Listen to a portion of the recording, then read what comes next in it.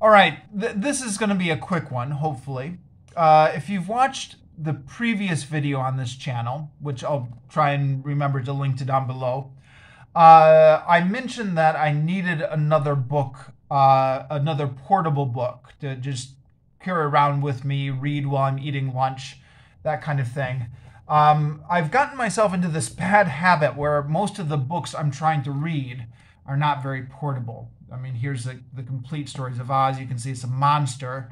I can't really read this while I'm eating a sandwich at lunch. I just finished off Narrative of the Life of Frederick Douglass, which had been my portable book for the last 2 weeks. Now I need another pocket book.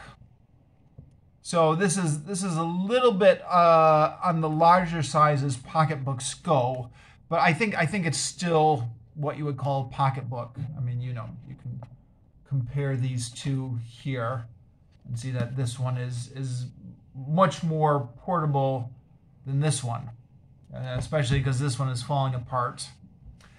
So this is a book that I picked up on Book Street here in Vietnam. I'll try and remember to link to the videos in the description down below, both my video tour of Book Street and the video in which I talked about this book as part of a book haul I got from Book Street. It's a fantasy book by an Australian author, although this is the American edition. It's a used book, which is how I happened to get it on Book Street. It's not sold in Vietnam, but somebody who was traveling through must have brought it with them from America, I guess.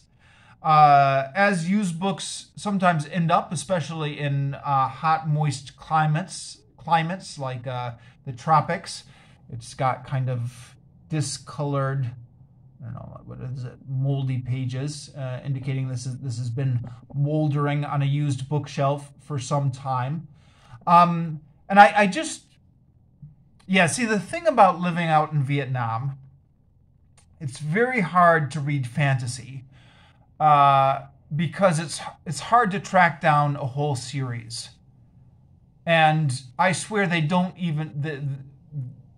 publish fantasy books that aren't series. It's like impossible to find. So many has been the time when I was in a bookstore somewhere in Asia and I saw what looked to be an interesting fantasy book. And it said, you know, part 6 of 12. And I thought, okay, well, forget it. But recently, my new philosophy has been, well, look, better to try it out than never to read it at all. In other words, better to just dip your toes in the water, get a little bit of a taste of it, get a little bit of a flavor of it, would be better than just never reading fantasy books at all. I mean, I don't start in the middle of a fantasy series. It has to be the first book. And this was the first book that I got on Book Street as a used book stall. It looks like a mass market trade paperback fantasy.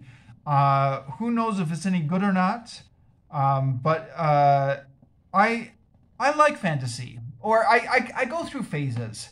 I go through phases where I get sick of it and then go through phases where I pick it up again. But I'm in a phase right now where I mass market fantasy sounds pretty good. We'll see. Some of these fantasy books can be quite readable and some of them are decidedly unreadable. This, yeah, the page of quotes here compares this author to just about everyone. It's a balance between the Norse saga and the best of Robert E. Howard. It says least as good as early Terry Goodkind and David Eddings. Of course, they compare him to Tolkien. Sorry, her. Few descendants of Tolkien approach the narrative energy and integrity of the master. Douglass is tirelessly inventive rather than repetitive. So get the impression that this is a Tolkien-esque world, kind of Dungeons and Dragons-esque fantasy world.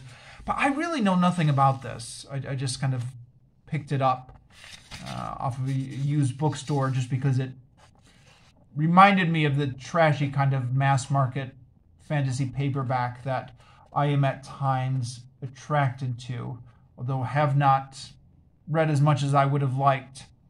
So I'm just going to make this my pocket book for however long.